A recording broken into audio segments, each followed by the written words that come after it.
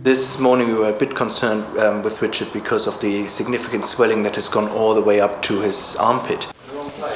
There's no time to waste. The anti-venom has to be put to work right now. But what exactly is it? It's based on a serum that is gathered from horses. So they get slightly poisoned with it, the immune system reacts to it, and then we extract that and concentrate it down. It's fiddlier to make than your average pharmaceutical. The snake must first be milked for its venom, then a reluctant nag is partially poisoned. Finally, the antibodies produced in the animal's blood are purified until just the serum remains. So with the power of 4 stallions, it's injected into his arm. The antibodies should get to work and neutralise the venom, stopping the poison from destroying the red blood cells. All Richard can now do is wait.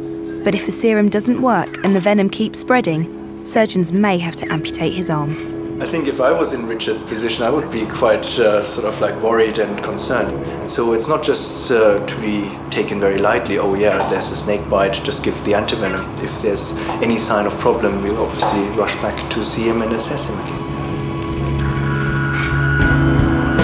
The next few hours are crucial. Richard is checked regularly to monitor the amount of poison pumping through his body.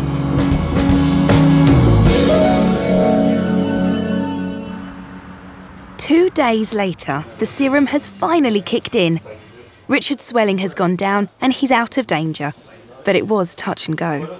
The decision to do the operation was a very close call indeed. I would say he was within an hour or two of needing quite mutilating surgery on his arm to prevent the swelling. So I think the anti-venom and the measures we instituted have done him a great deal of good. Funnily enough, Richard now thinks picking up poisonous animals isn't the way forward. I've not really got any fear of reptiles, although I am definitely going to be guarded in the future, and we'll probably only look at them through the glass in the zoo.